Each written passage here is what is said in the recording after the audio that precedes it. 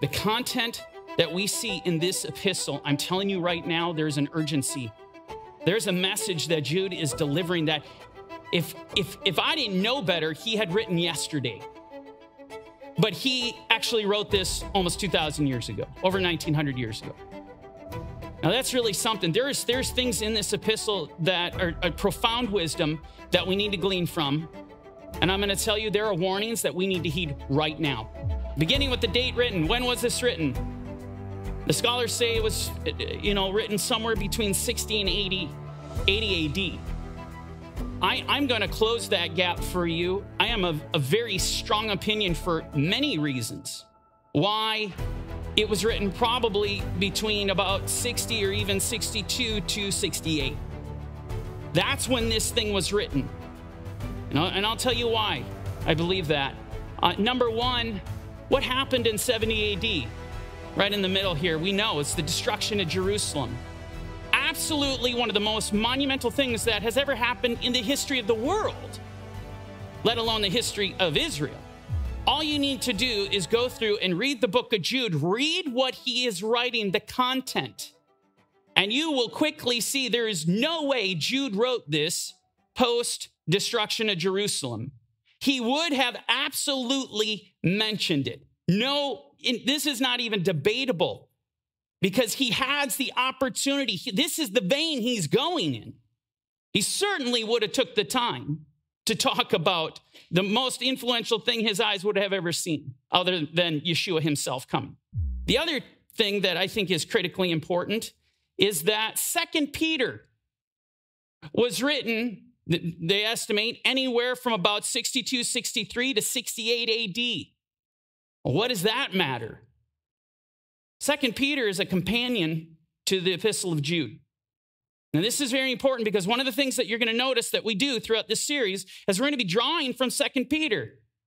And the reason is Peter gives the exact same sermon that Jude gives. In fact, you'll find scholars debating, maybe that's too strong of a term, discussing who came first, who's copying who.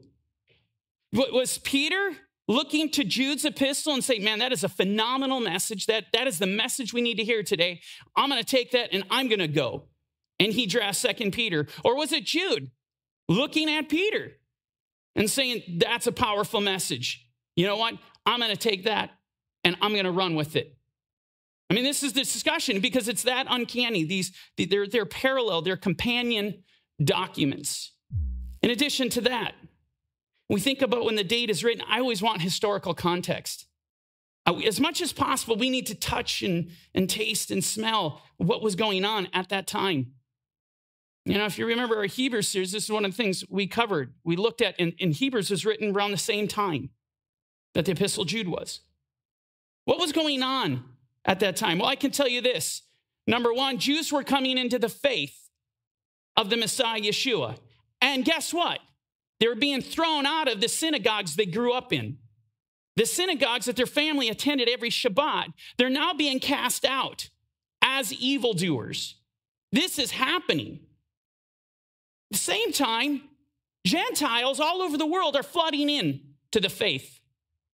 I mean, you want to talk about turning your entire world upside down? We're at this moment. The first century, everything was rocked to the core. But then you have something else happening. You don't just have the rabbis persecuting the Messianic Jews. Now you have, for the first time in Christians' history, which wasn't that long, the first time you have officially the government starting to rise against her. And isn't it interesting? How does it start? It starts with the rumblings. It starts with a campaign of propaganda. It starts when you start to see the government becoming more and more intolerant towards your beliefs. Let me ask you something. Does that sound familiar?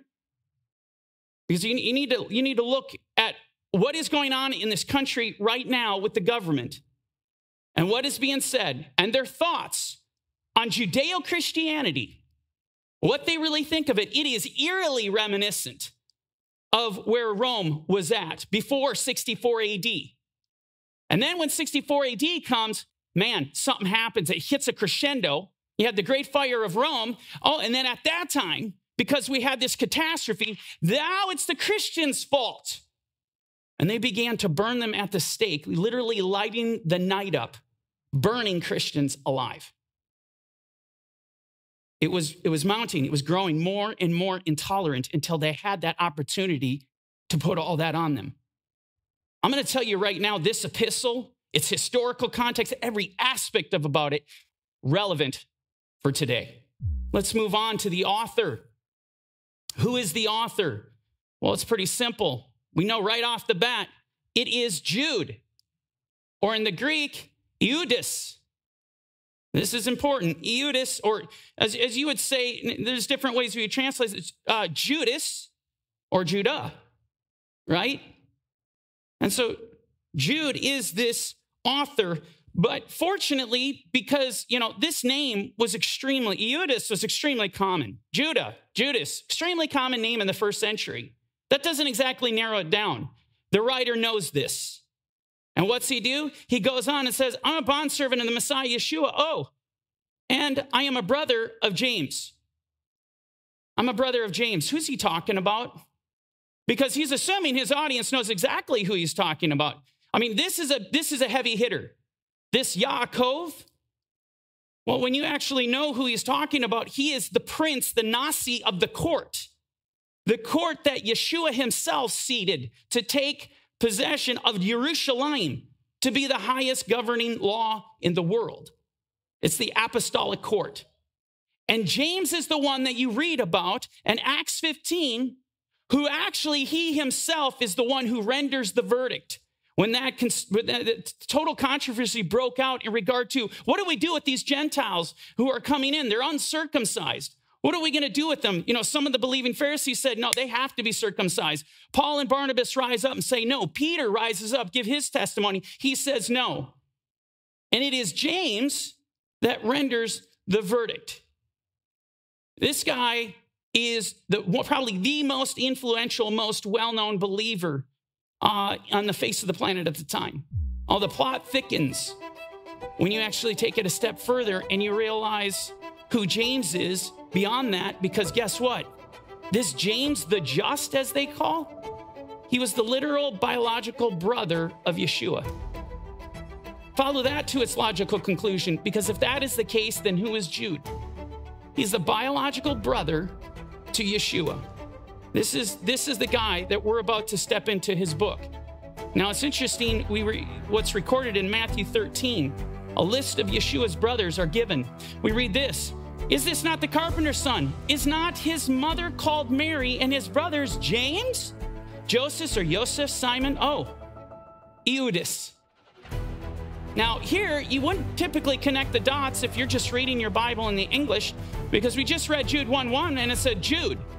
He's the guy. But you'll notice here they translated Judas, but know this: when you go to the Greek, it's the exact same name. We just called Jude Jude in the book of Jude, so as to kind of separate it, if you will. And I guess everyone else is called Eudes or Judas or Judah.